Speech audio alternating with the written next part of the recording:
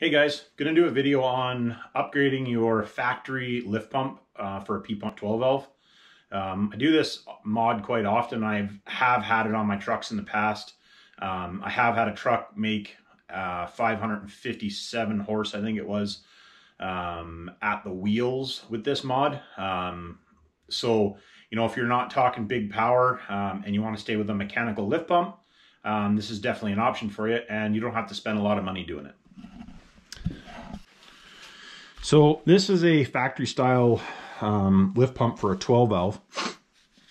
Now this is a brand new one because I do it to brand new ones for guys. Whenever we put one on, if it's a hot rodded truck, we'll always upgrade this. So basically it's not really a very simple setup. So this is the plunger. This touches the camshaft and moves in and out by the camshaft, the lobe on the camshaft. This is your plunger. So not all pumps are equal, I guess is the right way to say it.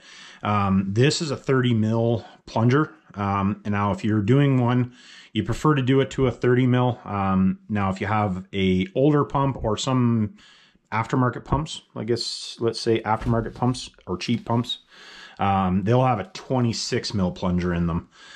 So you're better off to use a bigger plunger if you're doing it. Now you can do this to a used pump if you want. You don't have to use a new pump.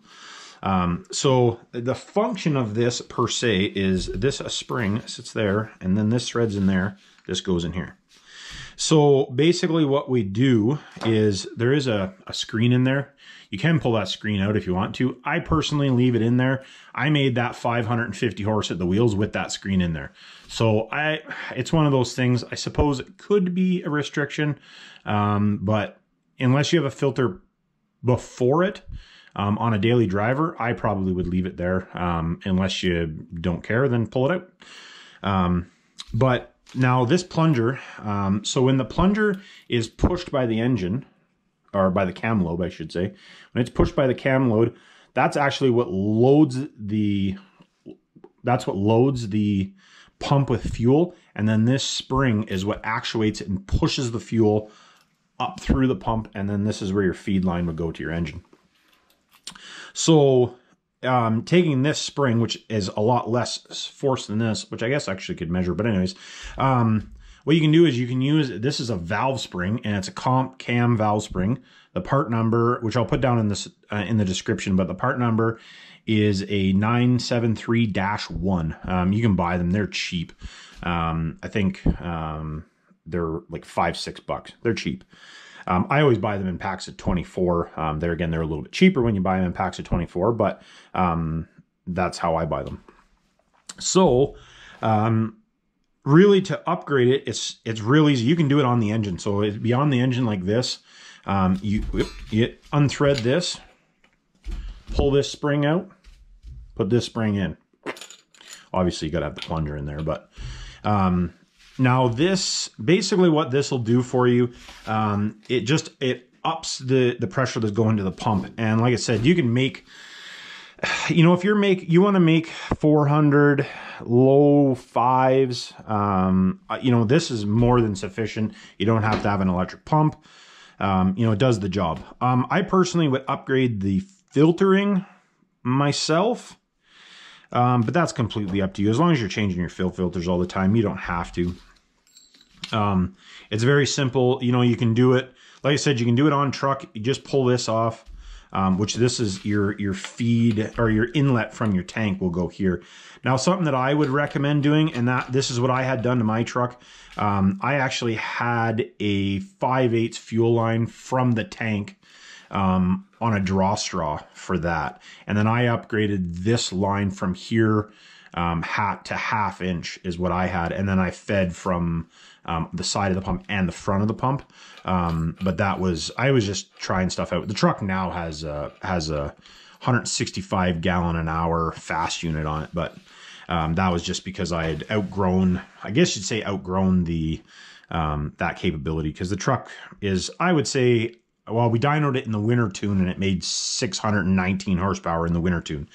And we're at like 4,600 feet of elevation. So the truck works pretty good. And then that's my daily driver for the most part, and I tow with it at that horsepower and everything, so it's not like I turn it up and down. I have it tuned so I can tow with it there. So yeah, it's a cheap upgrade for you guys that want to stay with a factory style lift pump, or, you know, just don't want to spend the money at this point. Now, one thing, if you are pulling this off, there's usually a fuel heater here that bolts to the engine as well, and there's a plate that goes in between here. If you're going to pull that fuel heater out of there completely, you need to put a spacer in there. Otherwise, this does not have enough travel, and you'll actually wreck the lobe on the camshaft and or the pump. You know, the pump's cheap if it wrecks it, but it wrecks the lobe on the camshaft, then when you don't have much of an option, you're doing an electric lift pump. Yeah, that's the video on this one.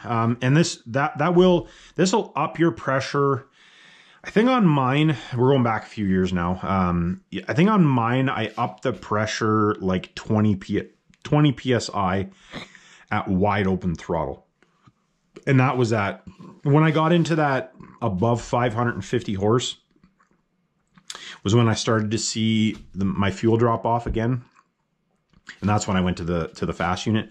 And I run the fast unit at 60 PSI. So yeah, one of those things. But cheap upgrade, awesome to do. Something else, actually, if you're going to do it to a used pump, something that you want to look at is in this port here. This one actually doesn't have anything in it, but some of the older pumps or the factory pumps actually will have a relief built in here. And if it has a relief built in there, you either need to plug that relief off or replace it with a new pump. I would recommend just replacing it with a new pump. If you got a pump that has one of those in there, it's an old pump. But completely up to you whether you want to change it or not. But then, because if you leave that relief in there, what'll happen is that you overpower the relief in the pump versus overpowering the relief valve. And that's in the last video, I showed some relief valves. That's something else you want to do too. Check out the video on upgrading the overflow valves. Because you want to do that at the same time as you're doing this, because there's no point in doing this and not doing the overflow upgrade. And the overflow upgrade you can do for free. So anyways, thanks for watching, guys. If you got any comments, hit us down below. Like and subscribe. And if you got any anything you want me to do a video on, there again, hit us up in the comments, and I'll do my best to get it out there.